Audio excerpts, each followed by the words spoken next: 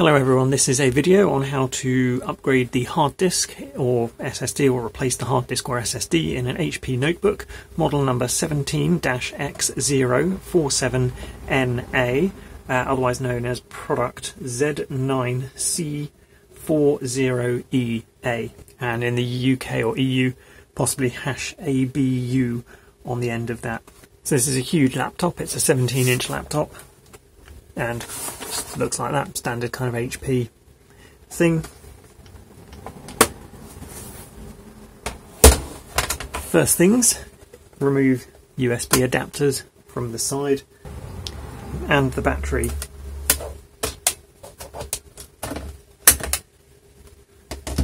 This will be destructive for the stickers on the underside here and here. There are two screws that you need to get to, which are under there. You could peel the whole sticker up, but it's just going to be easier to go straight through the sticker and unscrew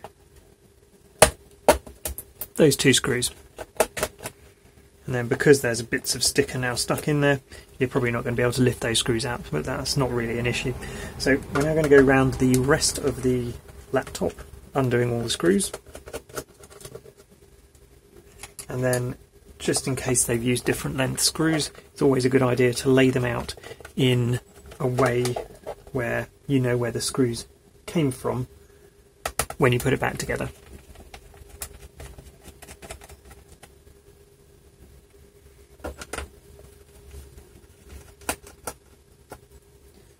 Thinking about this screw, which is for the DVD drive, we might actually have a bit of trouble taking the DVD drive out with that screw still there, so we'll have to tackle that one in a moment.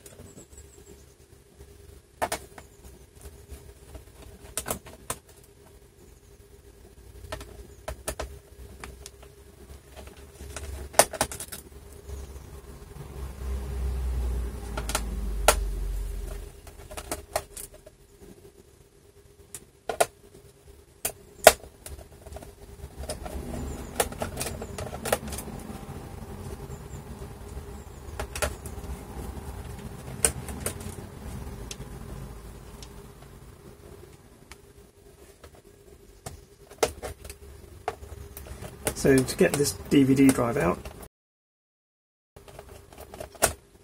okay, just while pulling on the DVD drive I then kept undoing the screw, which meant that the pressure put on the screw by this bracket would have forced the screw to ride up and out of where it's stuck because of the sticker. So DVD drive is undone, and that one is undone, but we can't retrieve it because it's again stuck underneath the edges of the sticker there. There are two hidden screws underneath the feet at the back here.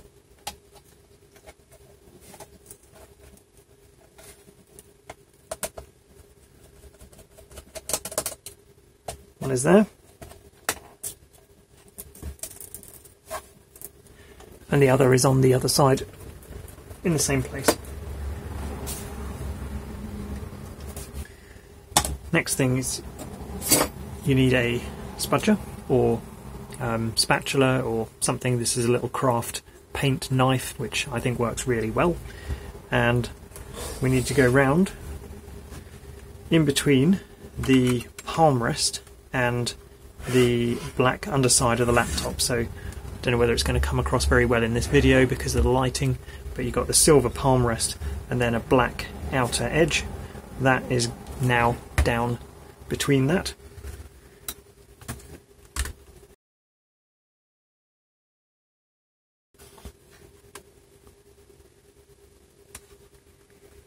And it should be a case of gently levering to undo clips, which will be down the side. There's one clip undone. I'm just going to go along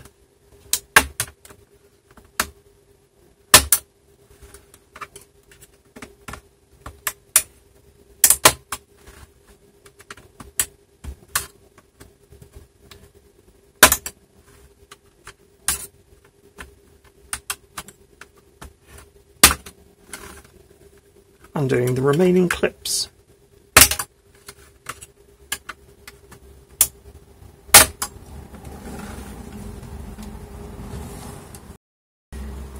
get to the edge of the laptop and continue doing the same.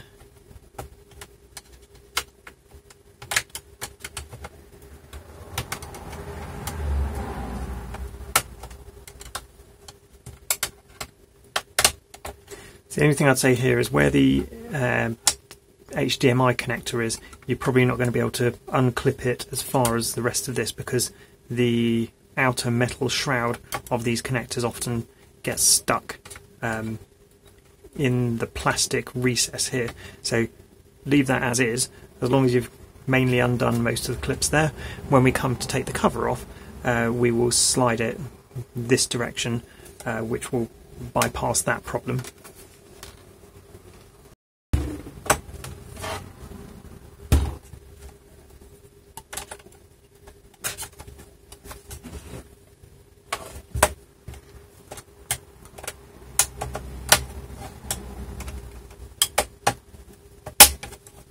Moving on to the other side. So everything is now unclipped except for the very back and where the HDMI connector is here. Just lift up from the DVD side and tilt it a bit towards the back, and hopefully the clips along here will come undone.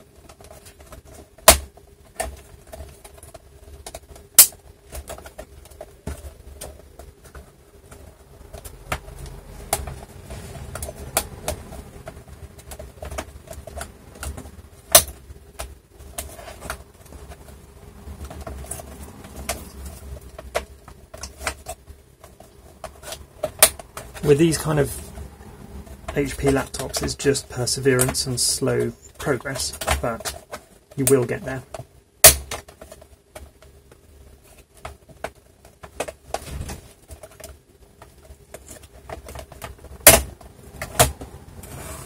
So now you can see we can hinge the laptop, which means over here where we've got the HDMI connector keeping it in place, we can hinge it up and then push it that way, and the HDMI connector comes out from the plastic.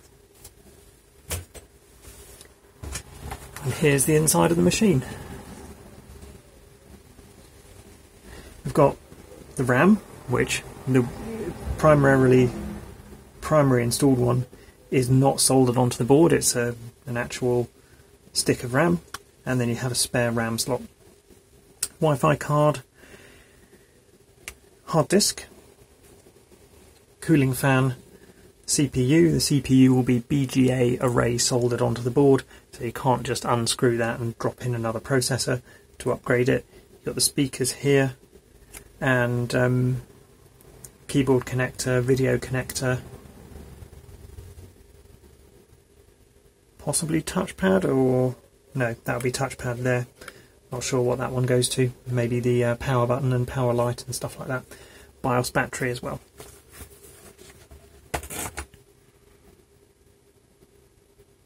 Back to the task at hand, which is replacing the hard disk. We need to remove this ribbon cable, which is on top of the hard disk. So at one end, take your pick, this cream bar will hinge.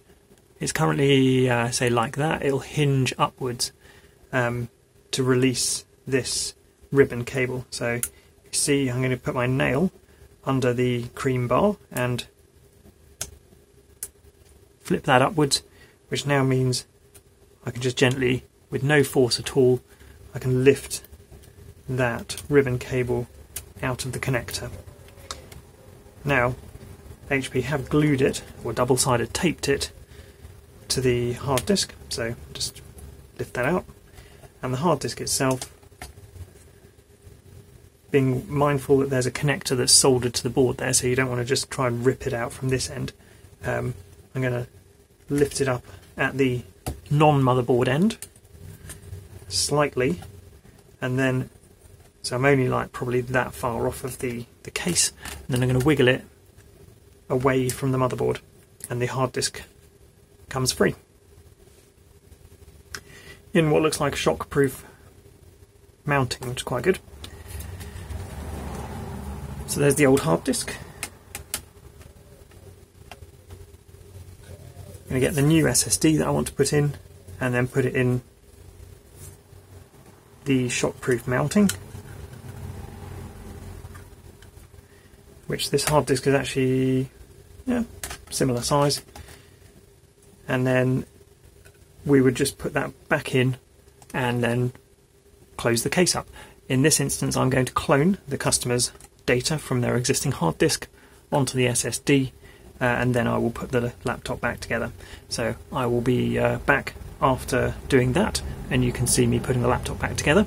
If this has already been helpful to you, it would be really helpful to me if you wouldn't mind subscribing to my YouTube channel. You don't need to have the video notifications switched on, but the subscriber numbers really do help. But stay tuned, and you'll see me putting this machine back together as well. Thanks. Hello again everyone, the drive is now cloned and time to put it all back together.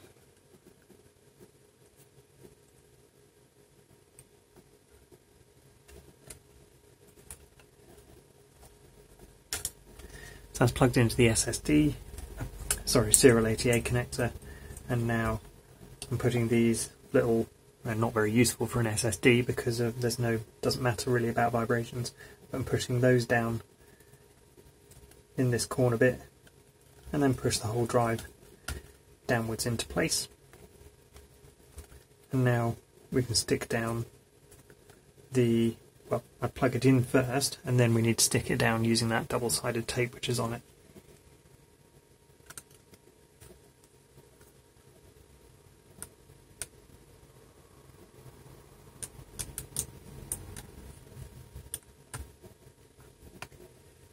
So that's now securely pushed into the connector there, and I'm going to, like I did with the undoing it, I'm going to hinge it downwards this time.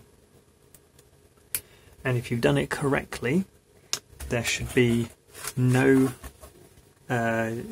massively visible black strip where that connector is. So if I undo this, you can see that black line running across the connector there. Close it back up again, whilst making sure it's securely in place, and you can see the white connector kind of covers that black strip. So if that black strip is either wonky or not fully in and you can see some of it, then have another go at reconnecting it. Putting the cover back on, I found that it's easier at the starting at the front near the speakers. So we've got the speakers over here and the front that goes closest to you, and make sure you clip it in all down the front first, because if you start at the back, it seems that the clips at the front are much more difficult to clip in.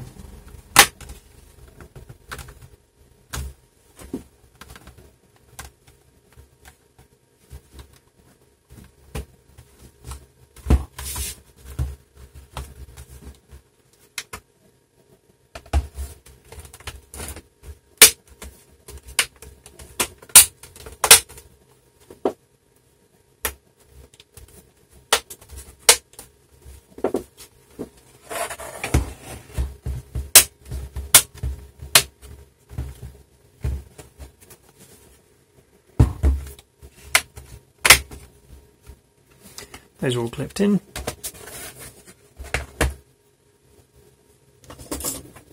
Time to do up the two hidden screws.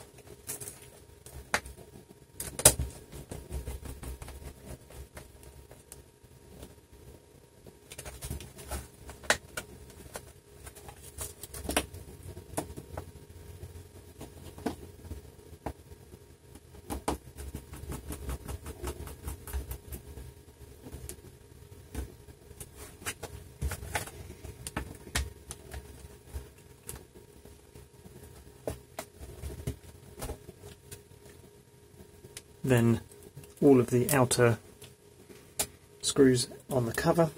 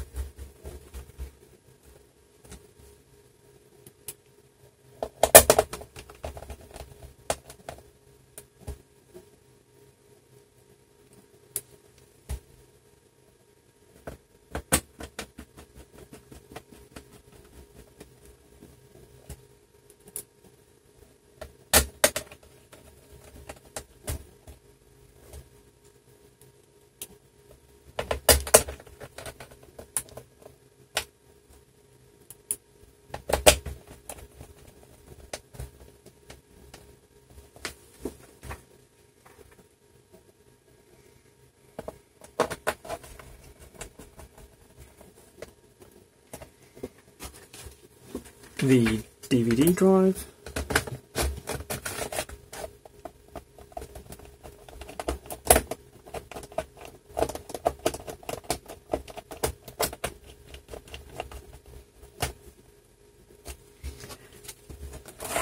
Now we can put the battery back in.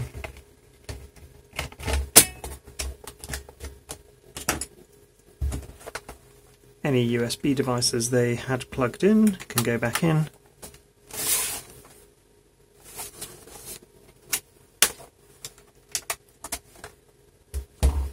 And we should be good to go. And hopefully it boots up off of the new SSD. Looks good. Great success. Hopefully this video has been helpful to you. If it has, it would be really helpful to me if you wouldn't mind subscribing to my YouTube channel. You don't need to have the video notifications switched on, but the subscriber numbers really do help. Thank you very much.